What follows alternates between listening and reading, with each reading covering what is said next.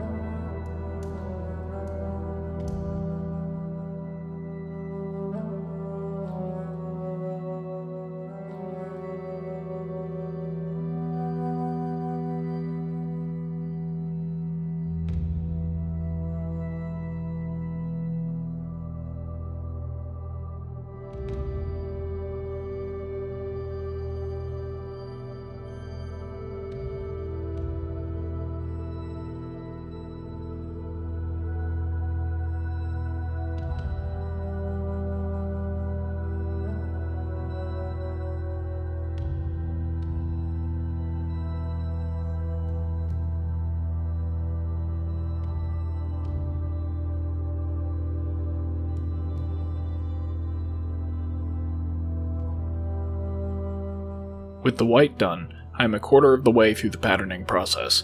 Just for fun, I kept a tally of how many dots I applied, and at this point there are 1,025 dots on the model over 38 minutes of work. When I start on the orange-brown, I apply it to just the white at first. This breaks the orange-brown dots into two stages, and lets me focus on just one area at a time. As I'm applying the orange-brown, I'm specifically placing dots to break up the outlines of the color transition, and create a reasonably natural reduction in intensity the farther I get from the transition line. As well, I'm occasionally deliberately painting in larger dots that I'll superimpose a black-brown dot on later.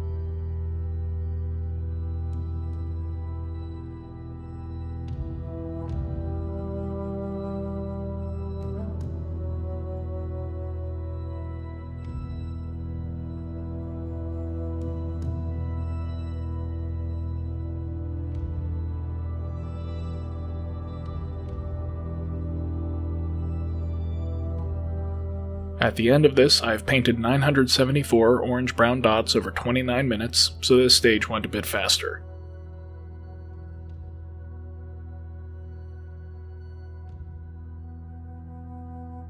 Now I go back and apply the orange-brown to the black-brown areas, following the same basic rules in the opposite direction.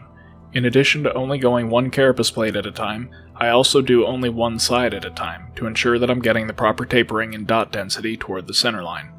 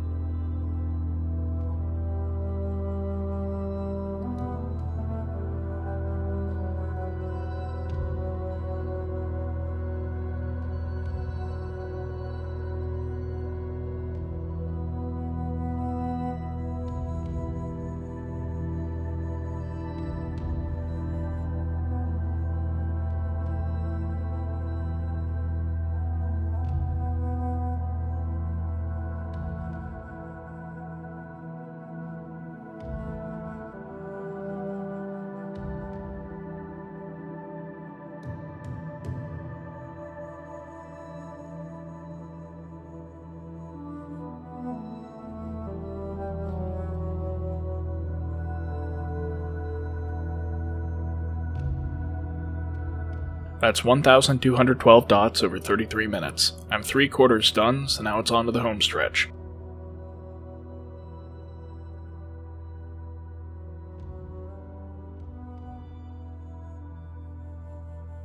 With the black-brown, I'm both dotting it on the orange-brown areas and applying the superimposed dots to the white areas simultaneously. This helps to add the tapering effect. As well, I'm applying the dots wherever there's a large area of blank space created by an absence of white dots. The orange-brown areas are the most crowded in this scheme, since they have both colors of dots applied to them, but I find that helps to sell the transition effect.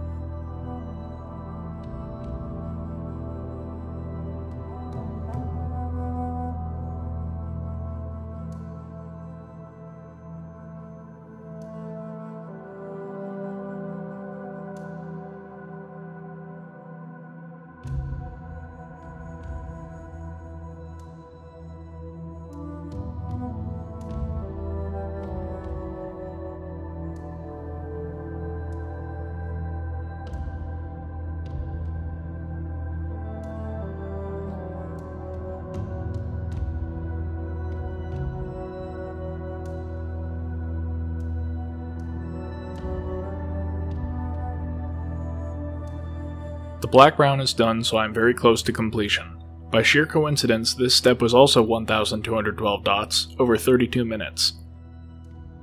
The last step is to go back and apply some superimposed white dots within orange-brown dots on the black-brown areas. This is just a matter of going over the model, putting a dot on any larger spots I deliberately created, and scattering in a few more to get the right level of visual density.